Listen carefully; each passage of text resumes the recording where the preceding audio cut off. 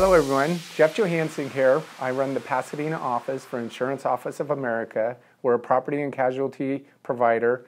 My focus is to have my clients have happy employees. I believe with happy employees, you're just going to do extremely well as a company, profitability, etc.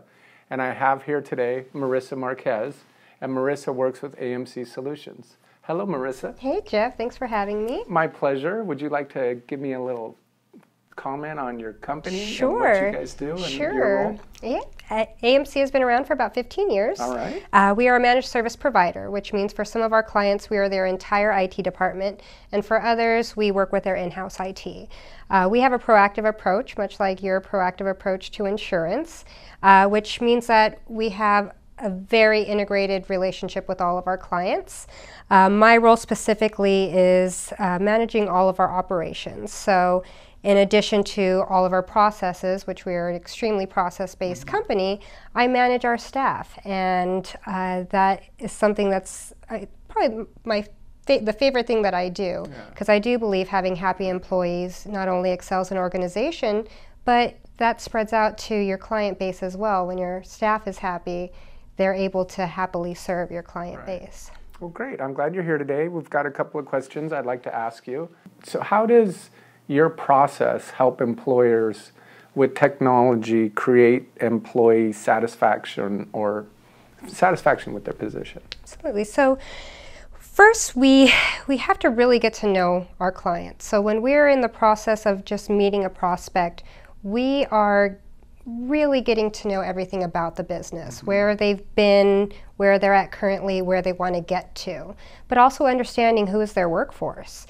And is that workforce going to grow? What's the average age of their workforce? What's the technology they're currently using? Because just because there's a great technology out there, if their workforce can't adapt to it, it doesn't make sense to just throw this process in.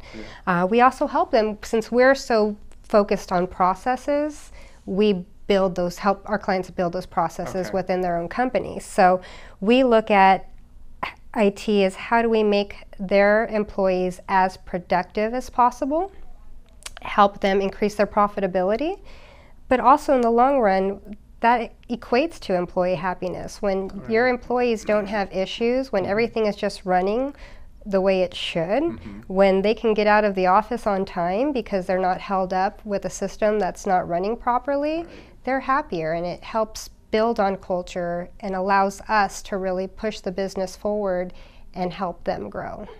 You brought up age, and it makes me think, I hear a lot of people talking about millennials and the struggle that they have with millennials. How do you see millennials and technology incorporated into an employer's facility, assisting or not assisting?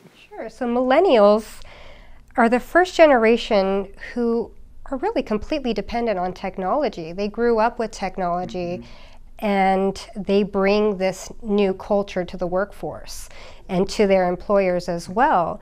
Now, technology can be something that draws a millennial candidate in. It could also be something that really takes your workforce and can deter them from staying with a business if it's not up to date.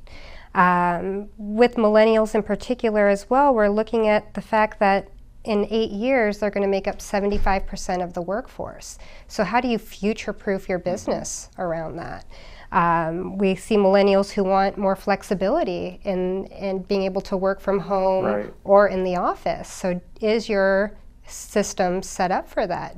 Are your employees able to have this mobile workforce? And when you consider that as well, are you protected from what that means as we see all of these threats that exist around us? So I would see or anticipate that there are prospects that you've gone into that are fairly, no, I'm good, I don't need this. And like myself, you guys take the proactive approach and making sure accidents don't happen and that sort of stuff. So the soft costs, so when you get someone to buy into what you're doing and they keep track of the soft cost, I'm sure that they're very grateful that they brought you in.